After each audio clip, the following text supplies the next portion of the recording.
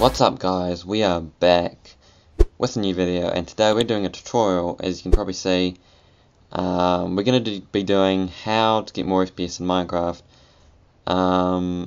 You probably already know this, but if you don't, it's pretty valuable information. We're going to be using Optifine to do that. It's a good thing. It really works. It works quite well. You can zoom as well, which works really well. It's quite handy as well. So the first thing you want to do is you want to go into Minecraft, just a launcher, and you want to make another copy, new profile if you don't have a lot. I don't even know what half these are, but I'm just going to use this one.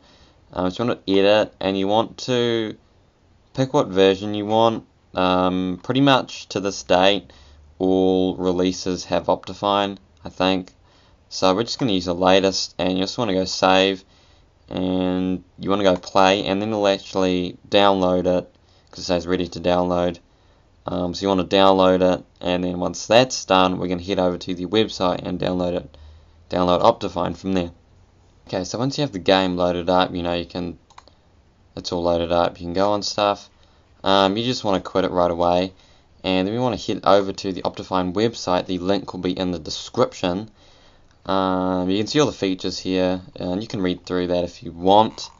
I never have because it's really long and I can't be bothered.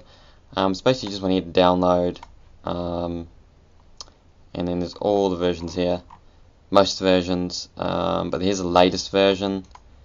So you just want to go download or mirror. I've already got it, so I'm going to go ahead and bring it up right here.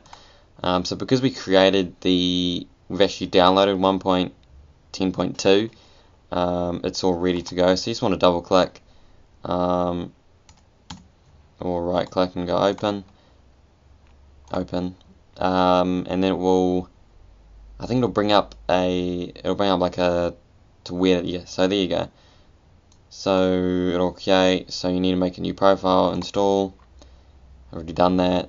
It installs really quick, so that's pretty good. So then you just want to exit that, get Minecraft back up again, and then it'll say here ready to play 1.10.2 Optifine. If it's not there, you'll just have to go like Optifine, it'll create a new one, and you can select it there and here. But yeah, so you just want to select it, save. It should say it here. If it doesn't already, once you straight open up and you go play. Okay, so once you are in Minecraft, first thing to do is bring up your FPS and check if you're getting anything better.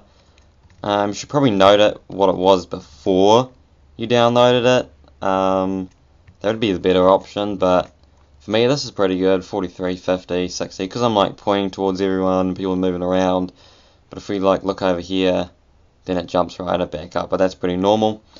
So what we can do in the settings is go video settings, obviously, and go, if your computer's good, you want to go fancy, but if it's not so good, you want to go fast.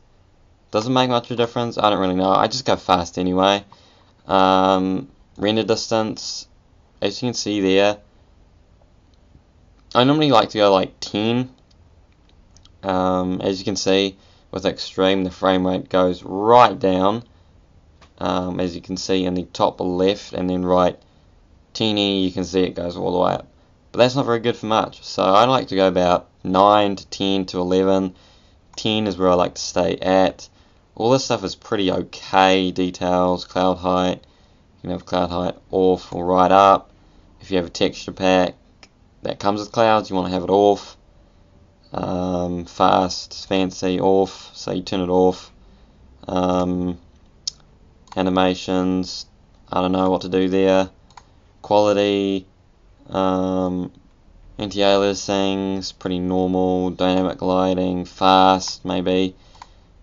And yeah, that's probably about it. Performance, it pretty much does everything for you. As you can see, it's pretty good. It's not actually working that great right now, but it's probably because I don't have a texture pack on with this version. But as you can see, it does look alright. You can zoom with C. You can like zoom in quite far. Obviously, you can come in to here and see right in. As you can see, the frame rate kind of drops there, but it's pretty good, pretty 60 solid overall. Obviously, these results will differ on what kind of computer you have and how powerful it is. But yeah. So guys, anyway, I hope you enjoyed this tutorial. Make sure you hit the like button. Hopefully it was useful. Leave a comment down below if you have any other suggestions of what tutorials you want me to do. And I will see you in the next one.